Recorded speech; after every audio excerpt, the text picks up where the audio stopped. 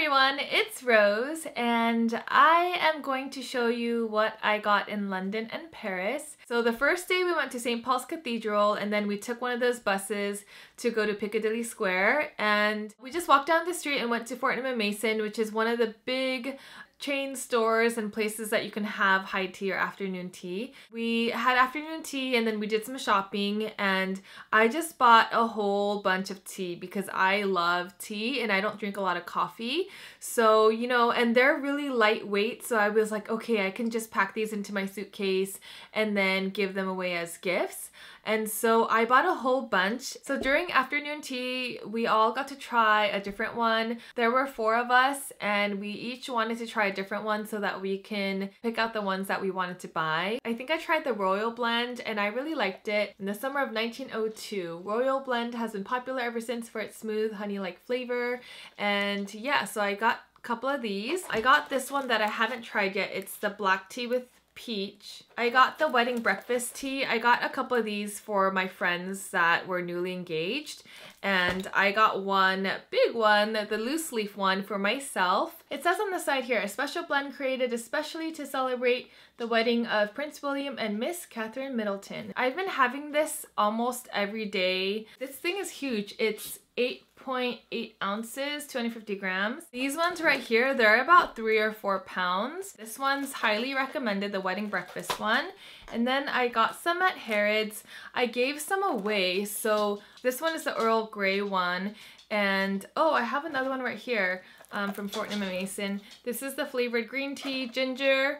And obviously I haven't tried it yet because it's not opened. And I got some other ones that I don't remember. I gave them out. I think I got like an apple mint one and then a passion fruit one. So before I went to London, I got these roller balls from Sephora. This is the Chloe EDP and this is the Chloe Love Story EDP. I think I bought these for $42, but they're valued at $56 because they're sold for $28 separately. If you look online, they still have this, but then some of the stores are sold out. Just wanted to try it out. I didn't want to commit to a big bottle because, as you can see back there, I have a lot of perfume and I didn't want to just buy another bottle just because. So I got these and I really liked both of these, so I decided to get one while I was there at duty free. So actually, before I took off to London, I saw this one at the duty free store. This is the 1.7 ounce and I think I got it for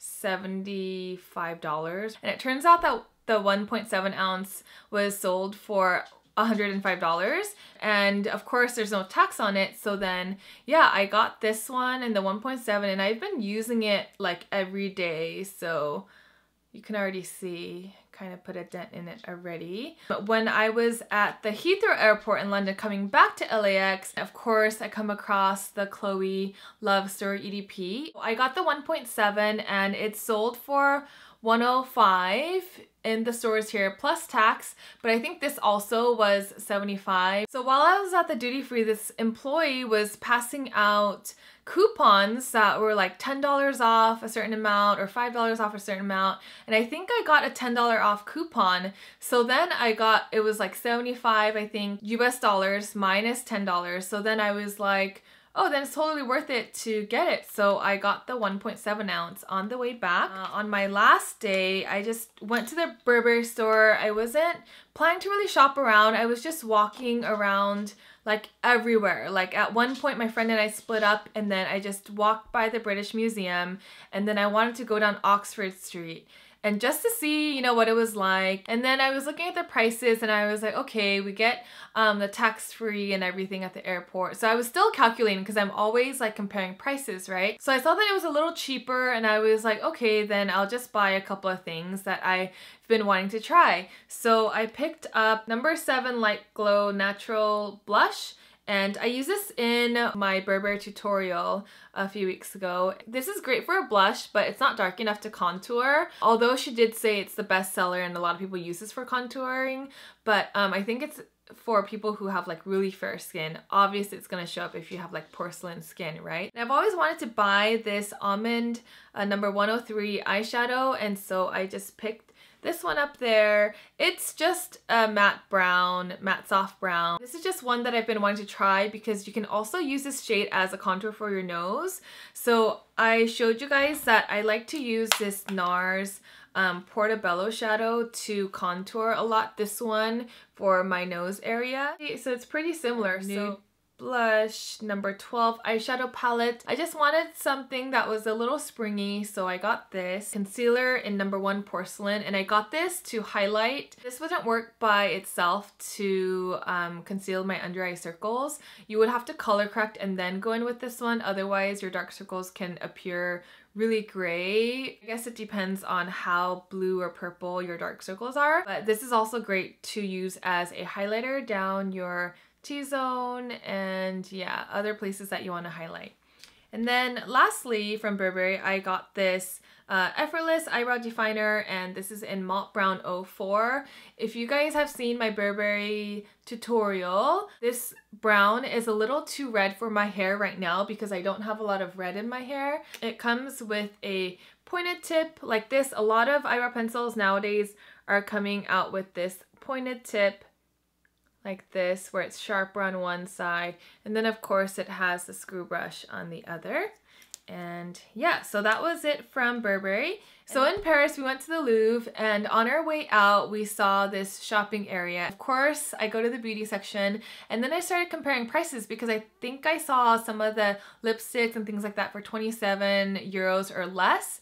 And then they said that if you buy 3 items, or I think it was like if you spend 100 euros or more, you can get 20% off. And of course, as a tourist in the country, you can get the tax-free at the airport and stuff. I bought just 2 lipsticks. I got the Rouge Volupté de Shine from YSL. This is in shade 50, and I've been wearing this a lot in some of my videos, and I'll swatch it for you. It's just this bright pink. It's a little sheer, okay?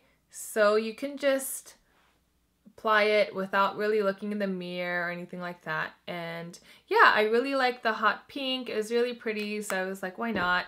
And then I wanted something that had more pigment, so I got the Rouge Per Couture, the mattes in 208. Pretty matte hot pink shade, and of course I'll swatch it for you.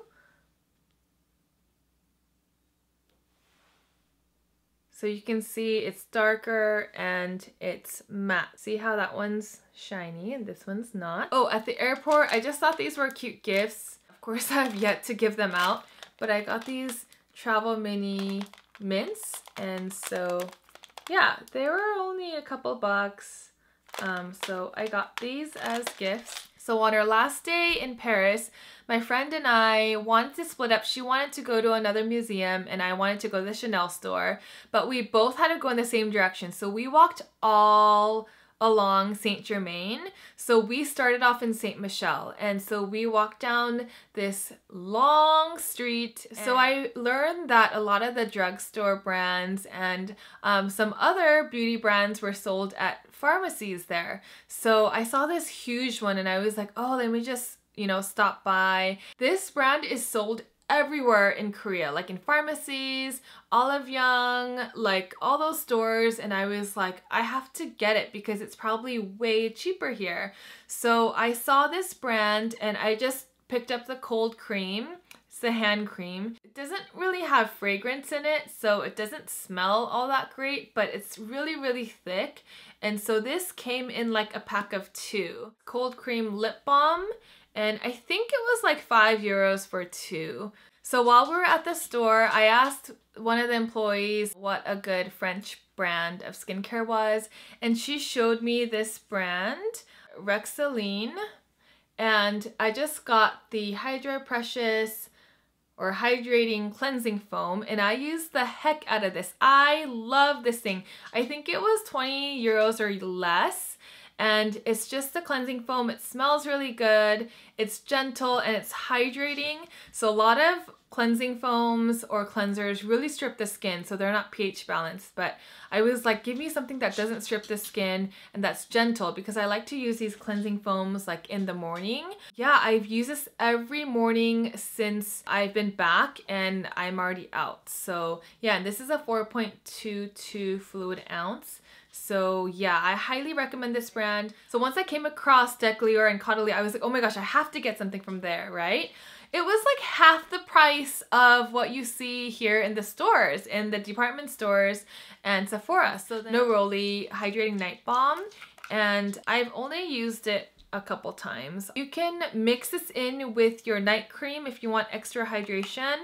You just have to get past the scent, because obviously a lot of these products have a strong like herbal scent to it. I don't know what to get, you know, I don't know if I should get Caudalie or if I should get Darfang, or and she was like, you know, try this one. And then she gave me the Skin Code Switzerland Essentials, and I was like, yeah, but it's made in Switzerland. I want something that's made in France. But she was like, you know that Switzerland is like #1. So the father of the owner of Skin Code used to be like the president or something at La Prairie. People were asking this guy to come up with something that was affordable, and so he came out with a brand that obviously is affordable but still has like similar technology and the research and everything. So yeah, that's how Skin Code was born. She gave me this brightening eye contour cream and I've been using it. There's nothing like, I haven't noticed a drastic difference. Obviously it's only been about like 2 months. But yeah, it's just like an easy, affordable eye cream that you can use. So nothing that I bought from this brand was over 50 euros. I think this cream was like the most expensive, and this was, I think, 45 euros. It's the Regenerating Night Cream, and I just wanted something that would really help regenerate the skin, because we obviously have slower cell turnover as we age. And yeah, I've used all of it already. And then I have this Skin Code exclusive. It's the Cellular Wrinkle Prohibiting Serum. I just asked the employee for a serum that would focus on preventing wrinkles, so an anti-wrinkle serum. And she gave me this, and it had some like shimmer particles to it. And the reason why a lot of companies will put some shimmer particles to it is so that it helps the product to really stick onto your skin and kind of give you that glow as well. And so yeah, I used all of it. Like, I was just going through this really, really fast. I was applying it day and night.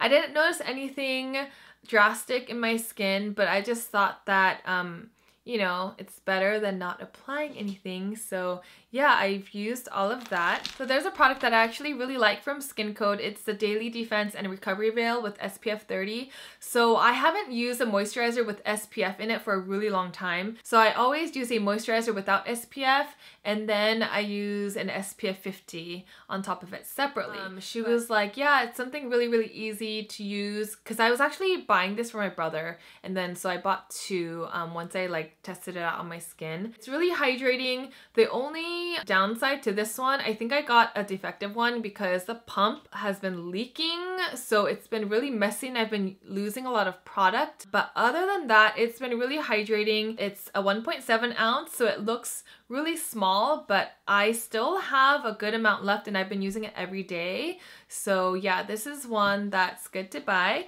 So the last product that I bought from Skin Code was this SPF 50 oil-free lotion that provides broad spectrum UVA and UVB protection, preventing cutaneous damage from UV exposure. So it says to apply 20 minutes prior to sun exposure. Yeah, we all know that. So yeah, it has vitamin E in it, and I was just asking the girl, I was like, I don't care how much it costs. Get me one that is not oily, not sticky, and I already have one that I really like from another dermatology brand that I've been using for like 5 years now. I wanted to just try another brand out because I was like, let's see if another brand can surpass that one, right? So this product is actually a little bit sticky. It's not greasy, but it's a little sticky. So after you apply it, if you feel your face like this, you can feel the stickiness. You definitely want to powder your face if this is the only thing you're wearing. Otherwise, you will have hair like sticking all over your face. I think it was only 15 euros, which is really cheap for a sunscreen. But I definitely wouldn't use something like this on my clients when I'm doing makeup because it is a little sticky and I don't want the foundation or anything to clump up. I don't want it to interfere with the different formulations that I'm putting on the face.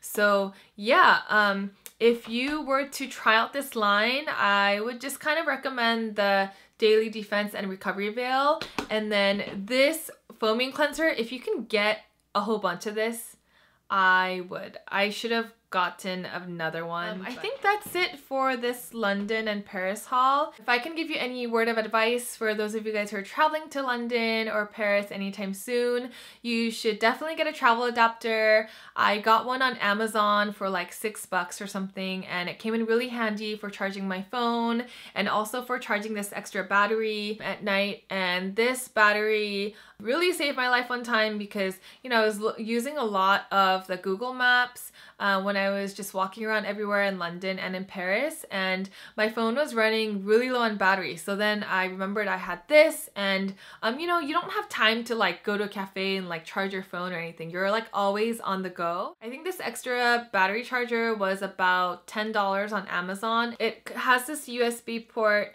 so you would just put your iPhone charger or whatever charger you have and then link it up to your iPhone and then press this button right here and it should charge. So this is out of battery right now, so it has that red light. It should be green when you're charging your phone.